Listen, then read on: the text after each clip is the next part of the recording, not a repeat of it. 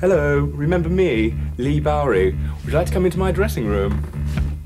The jacket you're looking at is rather interesting in that the gold fringe is made from Kirby grips.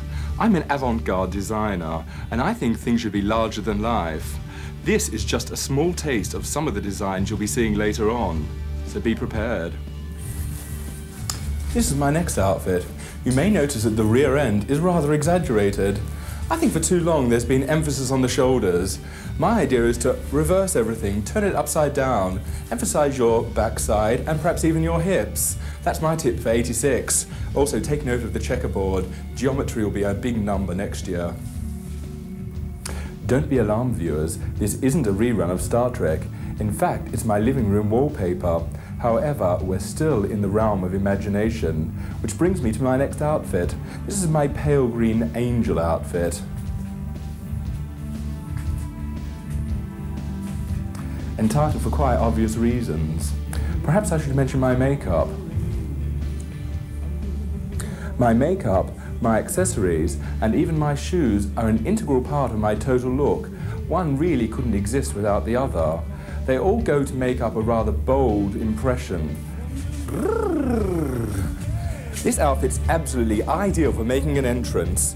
The skirt is supported by a crinoline and is rather reminiscent of a southern belle. However, the top and the hat are rather angular.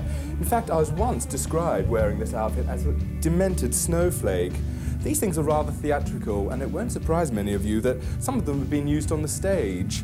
However, I personally always wear them out to nightclubs, openings of galleries and parties, where I think they work very well as well. And finally, my pièce de résistance, this gorgeous red tulle ball. This outfit was originally inspired by a tutu, but as you can see, it grew and grew and grew until it reached massive proportions and turned into a huge puff ball.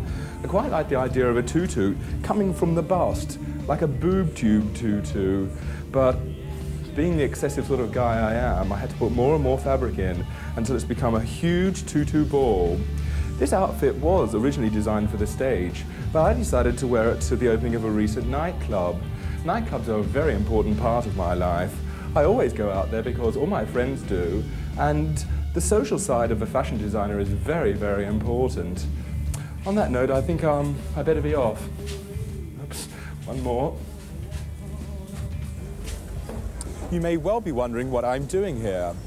Believe it or not, one of London's most fashionable nightclubs is just round the corner. And this market is often the route the revellers take on their way home.